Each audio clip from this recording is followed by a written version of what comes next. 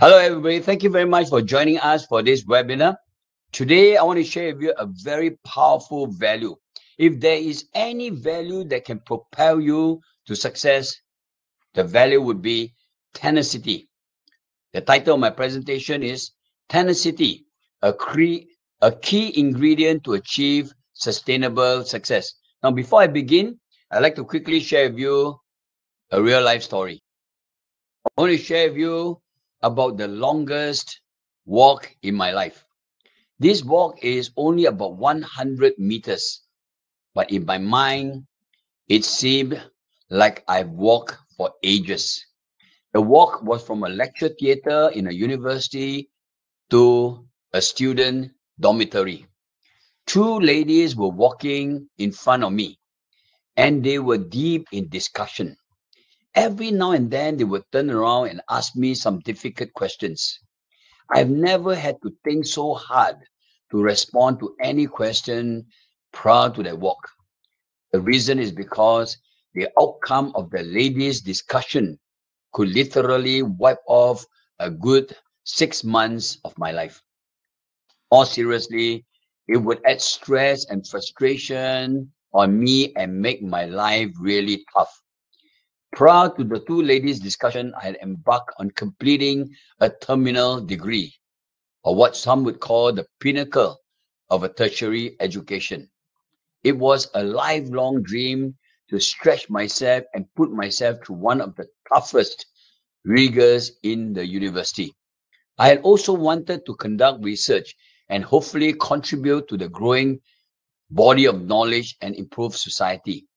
Since young, I loved to learn, but since I came from a very poor family, I had to support myself financially through a series of university programs and do it on a part-time basis. For years, I would spend about 3 nights and sometimes weekends in classes and after a tiring day or week of work. The rest of the free time would mainly be spent in the library, completing assignments and studying for examinations. Meanwhile, I had to juggle my passion for learning with growing responsibilities and duties at the workplace. After completing a bachelor's and two master's degree, I pursued other studies. Eventually, I only attended short-term seminars and courses. All this while, I had never forgotten an item on my bucket list, and that is to earn a doctorate degree. As I grew older and immersed myself in other pursuits, it became harder and harder to make my dream come true. There were lots of excuses that almost convinced me to put off my aspiration. Subconsciously, there were also growing doubts about my determination, discipline, and diligence. One fateful day, I was given something that I couldn't for the world remember what it was, but I would never forget the newspaper that was being used to wrap the thing. A relatively small advertisement on the newspaper caught my eyes and never left my mind. It seemed to pop out and was screaming at me. It was an advertisement for less than 20 students to pursue a doctoral degree at the University of Southern California. The course of study was designed for qualified senior executives, for senior qualified senior executives from different parts of the world. These students had to go through a series of stringent coursework at three different campuses in Los Angeles, Doha, and Hong Kong, and subsequently complete a doctoral dissertation. With support from my family, I applied and was accepted into the doctoral program. At a point in time, little did I know that I had invested my total being into one of the toughest journeys of my life. Why was it tough? First, I was one of the oldest students in the cohort and probably in the university. I had no foundational knowledge about many of the subjects. In fact, some of them were initially way beyond my understanding. The focus of my research was in financial literacy. Few professors in the universities were available to give me expert advice and guidance on the topic. On top of that, I started some new businesses and investment ventures which took time and attention away from my studies. I was also busy trying to manage many private affairs. At the same time, I had to run many other initiatives, including a relatively long list of professional, civic, charity, philanthropic, grassroots, and humanitarian involvements. In addition to all these challenges, it didn't help to be reminded that only 1% of the people in the world have completed a doctoral degree. It placed doubts in my mind about whether I can make it to the finish line. In the process of the program, some of the students from my cohorts and others decided to drop out of the course. And they were bright students, and their withdrawals make me question my own ability and perseverance. Some of my friends actually asked me, at this stage in your life, Patrick, does it matter if you have a doctorate degree? How does it help you in your business? Shouldn't you focus on more important things in life? To put it mildly, I was not only well intendedly discouraged on many occasions, I was also struggling in so many different ways throughout my course. There were moments where I felt really sorry, let me start over again. There were moments where I felt like crying, especially when I was studying alone and in the middle of the night. Then I went through one of the biggest shocks and failures in my learning journey. And that was how the story of the walk came into the picture. The walk was one of the most poignant moments of my doctoral journey. Prior to the walk, I had already submitted and defended the proposal for my dissertation. In addition, I had done a fair amount of research and crafted the first 3 chapters of my dissertation. What I had done for my dissertation was like a steep climb on a dark and scary virgin mountain. Any student who have gone through the same rocky path would sympathize with me. Shortly after, I was discussing my dissertation with the professor who taught me quantitative and qualitative research methodology. Imagine the shock when she told me that all this while I had been doing my dissertation wrongly. This would mean that I had to delete all that I've done and start all over again. Her words made me feel weak all over and brought me down to an emotional low. And that was when the supervisor of my dissertation was called upon to talk to her. Actually, it was more like to argue with her for my sake. From a short distance away, I could see the 2 ladies, highly regarded professors, debating about my dissertation. I could feel the verbal cut and thrust, but I could not hear the words.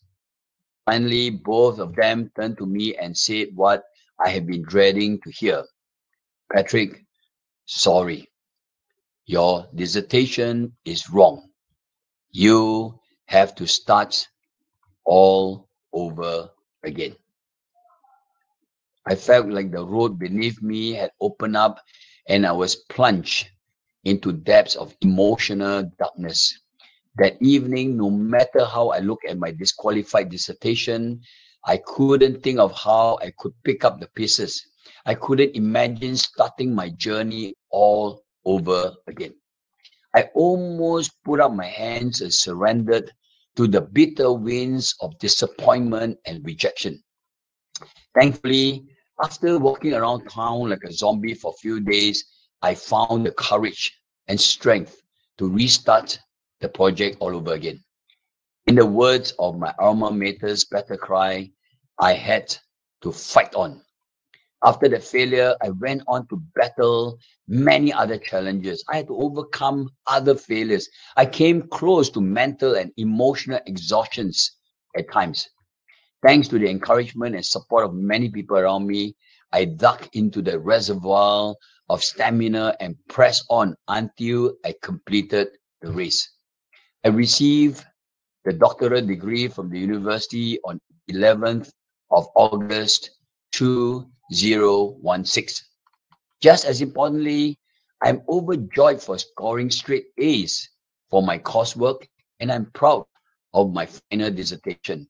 It was also a great honor to be nominated to deliver the student speech for the celebration dinner on 17th of July 2015 at the Dorothy Chandler Pavilion in Los Angeles.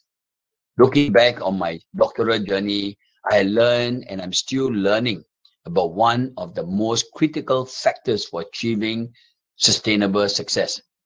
That critical success factor is tenacity. Without tenacity, you can never achieve sustainable success.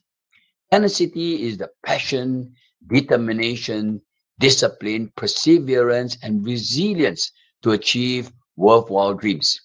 It is the long, narrow, and stony path between you and your desired goals. Through ever improving tenacity, you will end at sustainable success. Tenacity is not just about having the guts, grit, and gumption to do what you want to do. It is also about doing the things that you don't want to do in order to reach the desired destination. Tenacity drives you to perseverance despite obstacles, adversity, and failures along the way. Tenacity is a trait that can be developed and it can be fine tuned through constant commitment, focused efforts, and improvement. Practicing tenacity can become a habit. In the same way, quitting can also be a habit. So why not choose the habit of practicing tenacity? Tenacious people don't ask, what if I fail? They also ask themselves, what if I don't succeed? They don't just ask, is there a way? They also ask, how can I find a way? How can I develop a better way or pursue a better destination? Am I willing to risk who I am for the sake of who I should be? What I do for the sake of what I should do, and what I have for the sake of what I should have. If you run out of solutions, tenacity will eventually help you develop appropriate solutions. When you press on to develop tenacity, tenacity will help you press on towards success. When a problem is too big for you to overcome, tenacity compels you to grow stronger and bigger than your problem so that you are better positioned to overcome the problem. When you press on in pressing on, you will get better in completing the task. The race will get easier. As you become more tenacious, you will become luckier too. Tenacity allows you to try different keys, and one of these keys may even unlock the door to achieve the impossible. To practice the, to practice tenacity is to live like water. Let me rephrase some of the words from Tao Te Ching by Lao Tzu. Water is an essence of life. It cleanses and purifies, and it is a life giver too. It thrives because it is a vital resource to humans, families, communities, and society. There is no other elements that can take on different shapes, states, and sizes, trigger different senses and sensations. Water can be hot or cold, they can be still or flowing. It can cleanse and purify and also ascend to the sky and descend to the depths of earth. At the same time, water is meek and powerful and soft and strong at the same time, gentle and submissive, and yet nothing can stand in the way of water. Water flows across the land and from the highest peak to the lowest pits, bringing forth and sustaining life. Water speaks to me of integrity, clarity, ability, adaptability, agility, creativity, and tenacity. These are qualities that are needed to survive and succeed in the brave new age of disorder. Any obstacle that stands in the way of water will eventually have to give way to it. Water will eventually find its way to its destination. It can move mountains and change landscapes permanently. Therefore, like water, be unstoppable. Success belongs to those who never give up.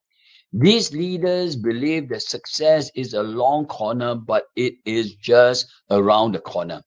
They craft some of the most inspiring stories to transform lives and change destinies. Question: how then can you develop tenacity? First, plan. To develop tenacity, you need to have a plan. As they say, if you fail to plan, you plan to fail. Tenacity is not about tenacity is not about charging into the dark or banging continuously on a solid wall. You need to develop a plan to ensure that you know where you're heading towards and you're prepared to run the race effectively, energetically, and efficiently. Continue to improve on the plan until you reach your desired destination. Your plan should cover where you came from, where you are right now, where you're going to, and how you plan to reach your objective. Furthermore, it is not just good enough to have a plan. You also need to know how to execute the plan well. Find better ways to reach every milestone on your journey to success. Question: do you have a plan to drive you to success? Second, purpose. Our Creator has planted a purpose in your heart and being. That purpose is like a fire burning within you. Unfortunately, for some people, the fire may have been cruelly diminished by the people and the world around them. Still, a spark would remain. Reignite the spark. People might try to crush the fire within you, but they could not do it because it is the essence of life. Fire it up. Spend time to reflect on your life. Find that flame of fire and strike it until it shows you what you should do with your life. If you know the why of your existence, you will find out the how. Your purpose in life will drive your performance, your progress, and your pursuits. That sense of purpose will support you as you press on to achieve a higher calling and fulfill a worthier cause. Question: what is your purpose for living? Third, pursuit. I'm sure you have heard of the saying, life is a marathon and not a sprint. To be a good marathon runner, you must choose the right pursuits and be committed to the pursuit. Believe that the pursuit is worth your time, your energy, and all your resources to press on, come what may, to fulfill your dream. The more inspirational, exciting, and fulfilling the pursuit is, the more you will stretch yourself. The limit of your pursuit is only defined by the limits of your imagination, discipline, and perseverance. Question: what will inspire, motivate, and enthuse you to run a marathon race to achieve success? Fourth, personality. In the process of growing up, you have developed a unique personality with a set of gifts, advantages, and talents. To run a good race, you need to choose a journey that fits your personality. Leverage on your strength so that you can enjoy the race, be productive, and feel more fulfilled. In doing so, you'll be more motivated to improve and achieve better results. Question: what are the endeavors that will fit your personality? What are the endeavors that will not fit your personality? Fifth, passion. We cannot do anything well unless we are passionate about it. Passion is the essence of life and what drives champion. Without without passion, it will be hard to live a life of purpose, significance, and fulfillment. Passion is the generator that powers you with energy, vitality, and dynamicism on the journey of life. That's why if you cannot find passion in what you do, your body, your mind, and your soul will not be committed to it. Passion is the genesis of living a life that's truly worth living. Question: What are you passionate about that will make you develop tenacity and achieve success? 6. Performance. There is only one life to live, and there's no way to wind back the clock to relive your life. Life is not a dress rehearsal, and therefore you only have one good shot to live a purposeful life and live your life to the fullest. Take note that there are other areas you can excel in because of your unique strength. Focus on these areas and put your heart and soul into them. Choose areas that you are prepared to battle all odds in order to take yourself to a higher level. By doing that, you can optimize your contributions to the people and the environment around you. Just as importantly, be committed to take massive action to achieve the best possible results. The key difference between those who merely plan and those who make their plans come true is just one word: execution. Execution is the ability to act on your dream. It is also the process of improving your action regularly so that you can achieve a greater dream. Therefore, evaluate your performance constantly so as to take yourself to a higher level. Question: what are you strong at, and how can you contribute to improve and excel in your strength? Seventh, priority. To be tenacious, you need to choose the right battles and pace yourself so that you can fight a protracted battle. Success is about knowing your priorities and fulfilling them accordingly. Focus on the important things and not just the urgent things. Important things are those things that can get you the best possible results with your limited resources. Do not be caught up with some people on what some people call the tyranny of the urgent. In other words, do not do things that seem to grab your attention and effort, but they do not contribute equitably to your results. When you major on the majors, you will be able to optimize the returns on your limited resources. Reflect and determine what are the actions that you need to start taking or stop taking so that you can get the best outcomes, outputs, and impacts. What are the actions that you should do more of or even less of that can help you reach your desired destination? Question: what is the most important thing for you to do right now? 8. Progress. As a finite person with limited resources, you need to find leverages that can help you improve your productivity and results. To leverage means to do ever more with ever less. As a start, you need to look after your own well being, including your physical, mental, emotional, and social wealth. Sorry, not wealth, health. If you are fighting fit and strong, you cannot press on and keep pressing on to go further and faster in life. Continue to learn, change, and improve to get better results. Without such a mindset, there will be a limit as to what you can do and achieve. Leverage on ideas, people, systems, technologies, strategies, trends, and other resources to help you get better results. Set up intelligence outposts so that you can benchmark your performance with others. Adopt proven models and strategies from other credible parties and continue to develop new initiatives that will help you to achieve ever improving results. Question: how can you achieve ever more with ever less so as to achieve ever improving results? Tenacity is a mindset, discipline, and skill that can be developed and should be developed.